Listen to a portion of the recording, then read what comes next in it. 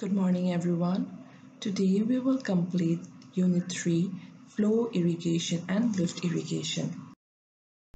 Well irrigation, as you can see in the picture below, it is a type of irrigation in which the fields of farmer are irrigated by using the well. Wells can be of two types. One is a one-man duct well. Another type of well is that which is run by electricity. Comparison with canal irrigation. In well irrigation, crops may be irrigated using water drawn from well, which is then directed to the crops through channels, pipes, or by large vessels directly to the plants. This can be time-consuming and tiring for the agricultural laborers. But in irrigation, using canals from the water source is more convenient as it does away with having to draw or pump water from well and other such storage tanks. The types of well.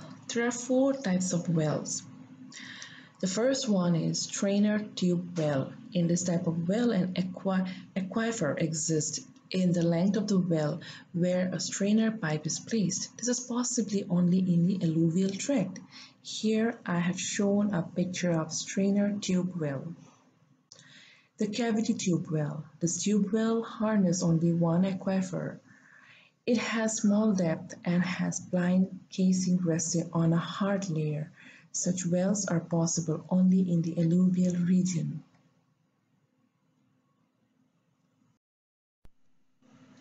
Slotted tube well.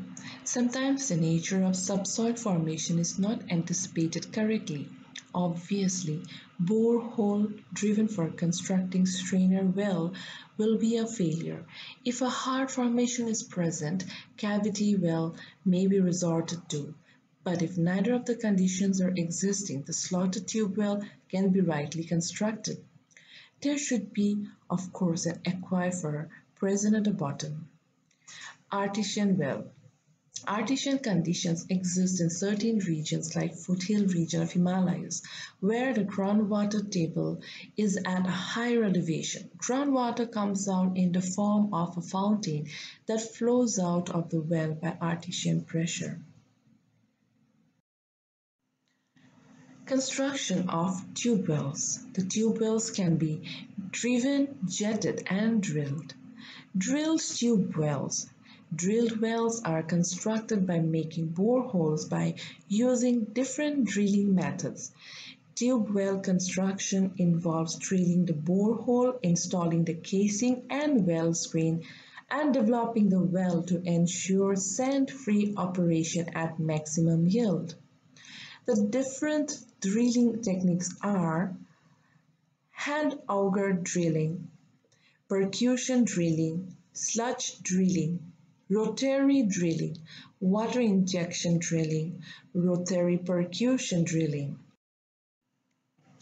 Driven tube wells. It consists of a pipe and a well point which are forced into the water-bearing formation by driving with a drop hammer.